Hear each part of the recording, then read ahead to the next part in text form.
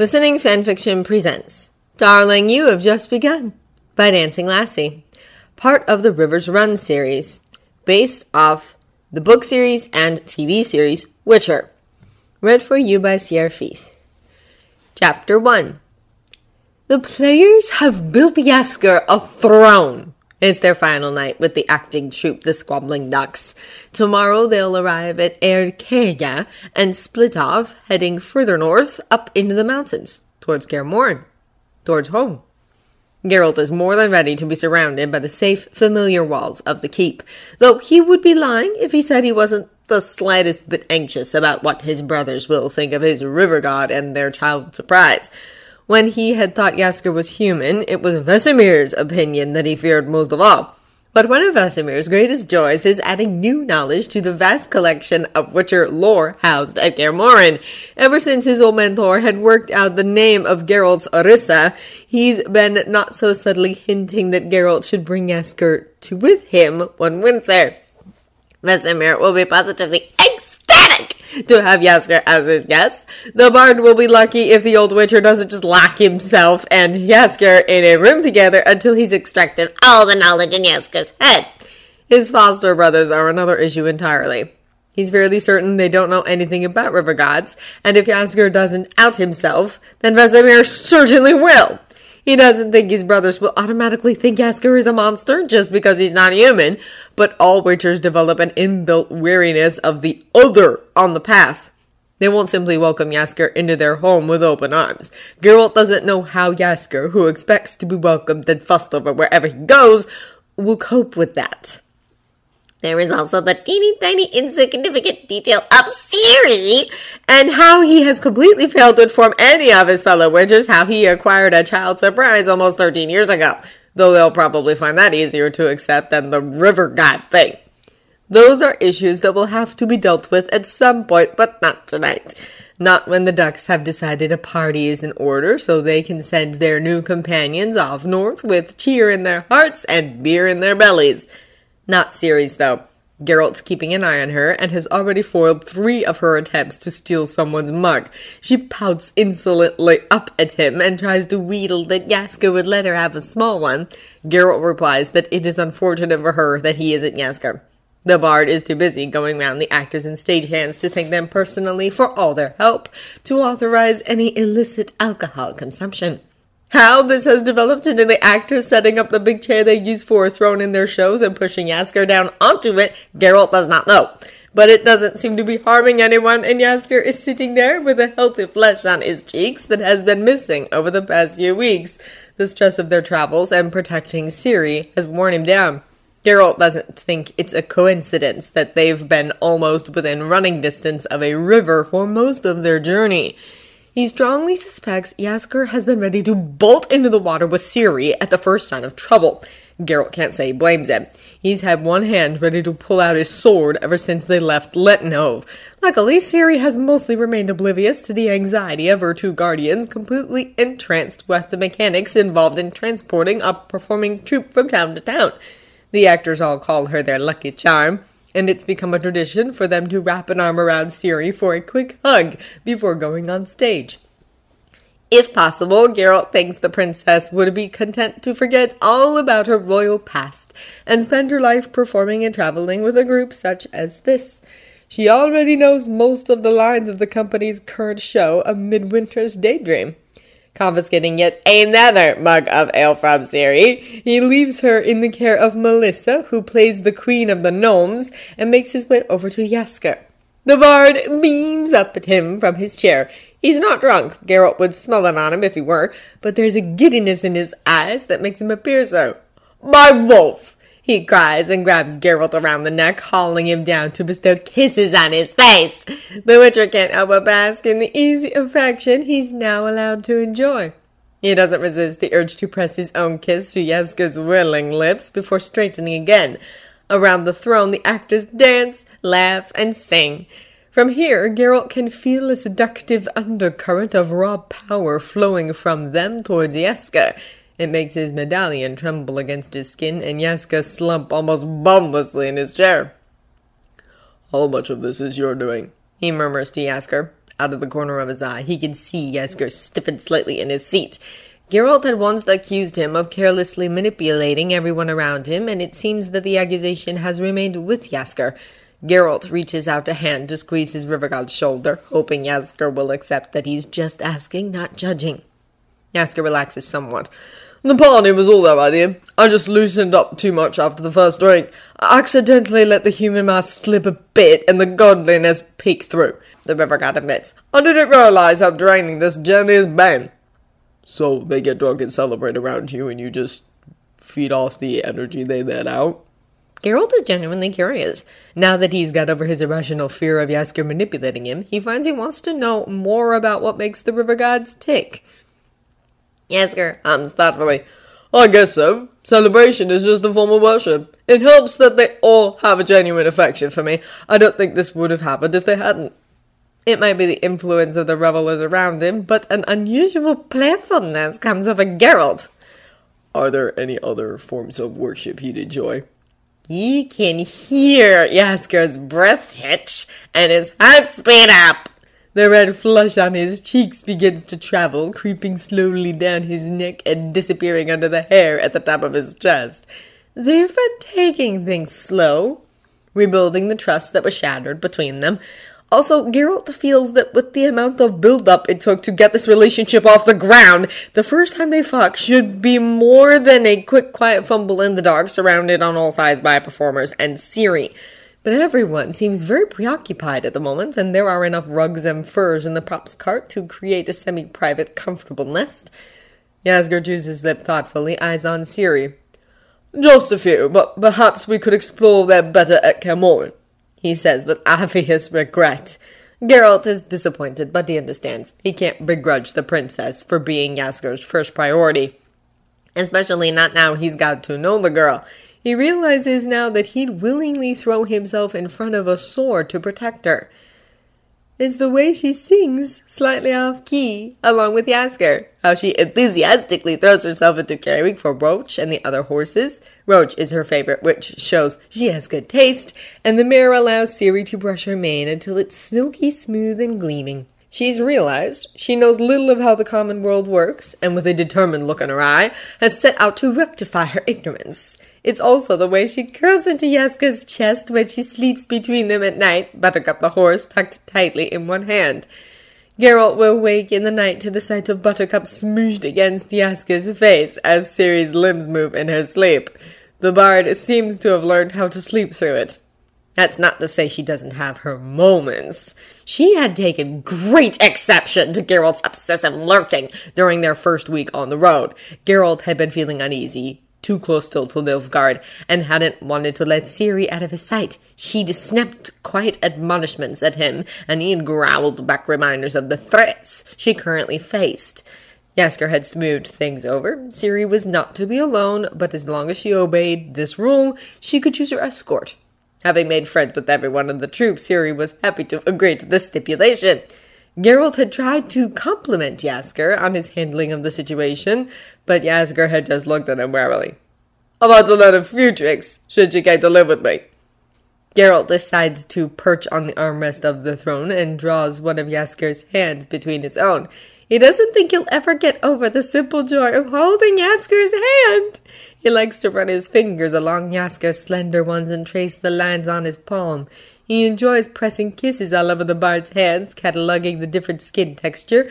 The back is soft as silk, but the calluses on Jaskier's palms catch enticingly on Geralt's lips.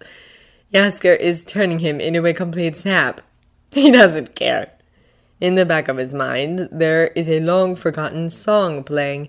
It's old and he can't remember most of the words, but he's found himself almost humming it recently. He thinks his mother used to sing it to him. Down by the river, among the rushes and the reeds, sings the kingfisher with a song just for me.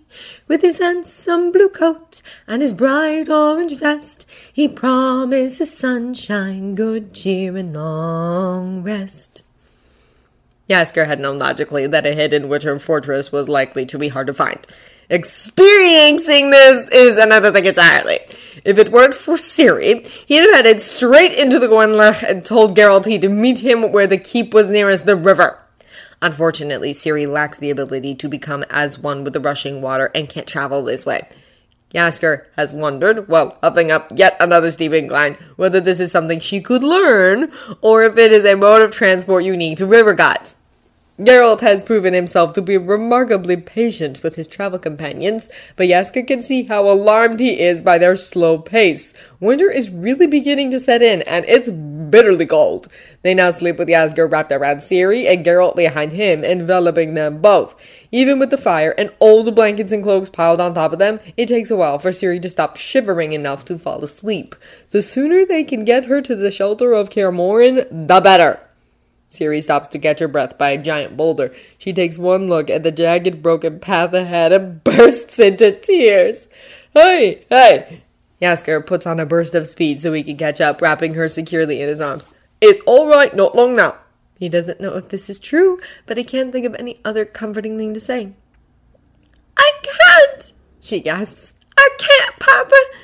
His heart leaps at the name. Ciri has called him such in the past when they were in Lettenhove, but that was always when they were out in public and trying to avoid suspicion. This is different. There's no one else around to fool. There's just an emotionally, mentally, and physically exhausted young girl who should not have to traverse this impossible path in fear for her life. He can feel elated some other time. Take a moment, Ciri. Catch your breath. You'll feel better once you've caught your breath and had some water. He brushes the tears from her cheeks, worried about them freezing on her skin. He looks up ahead to try and get Geralt's attention. The Witcher has been leading Roach, the poor horse, laden down with all their supplies, including the water skins. Geralt has already started making his way carefully back to them, water skin in hand. Roach stands still further up the path. Geralt rubs Ciri's back sympathetically as she shakily gulps down some water, tears still running down her cheeks. He passes the water skin to Jaskier once Ciri hands it back to him. Come on. He kneels before her. Hop on for a little bit. Jaskier, you'll have to lead Roach. Ciri doesn't protest that she can manage, which shows just how exhausted she is. She clambers awkwardly onto Geralt's back and wraps her arms securely around him, burying her face in the top of his shoulder. Geralt takes a moment to make sure he has a good grip on her legs, and then hauls himself up, Ciri stuck like a limpet to his back. The sight does something warm to Jaskier's heart. He presses kisses to Ciri's head and Geralt's cheek as he passes them, stumbling ahead to grasp hold of Roach. Geralt doesn't put Ciri down for the rest of the day. He and Jaskier exchange looks as the sun begins to descend and silently agree to keep going as long as they can. It's as the pink in the sky begins to fade away completely to a soft indigo that they round a corner and finally catch sight of Kaer Morhen. The keep is just a dark, intimidating shape in the approaching darkness, but Jaskier can make out some towers rising high above the rest. He nudges Ciri's knee with an elbow. Look, he encourages. We're almost there. She barely raises her head for a glance, eyes heavy with exhaustion and still slightly wet. She tucks her head back into the crook of Geralt's neck and lets out a shuddering breath. Geralt squeezes her legs in reassurance and starts walking again. It still takes them well over an hour to get to the heavy portcullis that marks the entrance to the keep.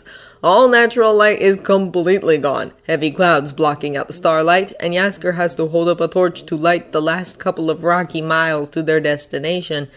The portcullis is raised, and the heavy wooden doors behind it are propped open. It seems they've been expected because a side door just inside the archway opens and a tall, broad-shouldered man steps through. Greetings, Wolf. The man welcomes Geralt formally. Geralt nods back. Greetings, Eskel. So this is Eskel, Geralt's favorite brother. Jaskier strains to make out more of him in the torchlight, and tries not to recoil when he catches a glimpse of the truly horrifying scars that mar almost half the Witcher's face. Eskel looks lucky to still have two working eyes. Who have you brought? Eskel asks, casting a curious look at Jaskier and Ciri. Jaskier gives a bow with fewer flourishes than is usual for him when at a noble's court, but much more genuine. I am Jaskier, bard and long-suffering companion. Eskel's lips twitch upward slightly in a smile, distorting the scarred side of his face even more. I think I've heard Geralt mention you occasionally. Or a lot is probably more accurate. Geralt lets out a displeased grunt, but does not deny the accusation. This is Ciri. He hikes the slipping girl more firmly onto his back. She's ours. He looks so defiant and so vulnerable as he states this that Yasker just wants to wrap him up in soft furs and feed him cakes by a warm fire. Mama knows just how much he loves this switcher. The slight hitch in Eskel's eyebrow is the only sign he gives that he is surprised. Ciri bonks her head up at the sound of her name and lets out a small squeak of surprise at the sound of the second witcher, but bravely keeps her head up and tries for a timid smile. Come on. Eskel ushers them further inside the keep, pulling a lever to lower the portcullis behind them. Yasker's tight shoulders sink a fraction at this. They are finally somewhere safe. There is no way Nilfgaard can easily find them here, even with a mage. Old St. Roach, you go and introduce your companions to the others. Who else is here this year? Geralt inquires as Yasker hands Roach's reins to Eskel. Vesemir, of course, and Lambert as well. He's brought Cohen with him from the Griffin School. These seem to be familiar names to Geralt, because he just nods and leads the way through the outer courtyard and towards the main building. Ciri is fighting a losing battle with consciousness and slumps further against him, eyes fluttering shut. Yasker hovers next to them, ready to grab her if she starts to slip. The keep is drafty, even when they get inside, but Geralt navigates confidently through the maze of corridors and into what must be the dining room. Yasker almost lets out a completely indecent moan as a blast of heat hits him when they step through the door. It's been hours since he last felt the tips of his fingers. 3 burly men stand up from where they'd been sitting around a game of cards. The oldest one, with thick grey hair and mustache, must be Vesemir. "You made it at last." Vesemir comes striding over to clap Geralt on the shoulder, stopping himself when he catches sight of Ciri's sleeping form. Vesemir. Geralt greets him tiredly, then nods to the other 2 men in turn. Lambert, Cohen, it's good to see you again. I've brought guests this year. This is Yasker. It may be the bard's imagination, but he thinks he sees a hastily suppressed look of glee in Vesemir's eyes. This is Princess Cirilla of Cintra, my child surprise. All 3 men stare in complete bafflement at the sleeping girl. It would be comical if there weren't a protective worry worming its way around inside Yasker's chest. He wants to step in front of Geralt and hide Ciri from their curious gazes. "I think that will have to be sorted for tomorrow," Vesemir announces carefully, taking in the fatigue on Yasker and Geralt's faces. "We've rented your room, Geralt, but we didn't know you were bringing guests. We can sort out rooms for them tomorrow as well. They'll have to sleep in yours tonight." We just need a room for Ciri, Geralt tells him, strong jaw raised in defiance. Vesemir just snorts. "Took you long enough, boy. Get off with you. The bard looks ready to collapse right here." It's not an inaccurate assessment, and Yasker gives them all a nod before following Geralt back out into the drafty corridor, not paying the slightest attention to the route they're taking. He can figure out geography tomorrow when his brain is functioning again. All he currently cares about is the large bed that is revealed when Geralt pushes open the door to his room. Some kindly soul has lit a fire, and the room is deliciously warm. They work together to quickly and silently unwrap Ciri from her cloak and remove her boots, and the 3 extra layers they had bundled her into that morning. They slip her gently under the covers before divesting themselves of their own outer layers and boots. Yasker slides in next to Ciri, and Geralt instantly plasters himself to the bard's side, breathing in a lungful of Yasker and sinking down next to him warm and content. Yasker's eyes are already sliding shut, and he can feel the irresistible call of sleep carrying him away. We made it, he murmurs, barely staying conscious long enough to hear Geralt's quiet reply. Of course we did, little Kingfisher. Oh, that one's new. Yasker makes a mental note to tease Geralt about it in the morning.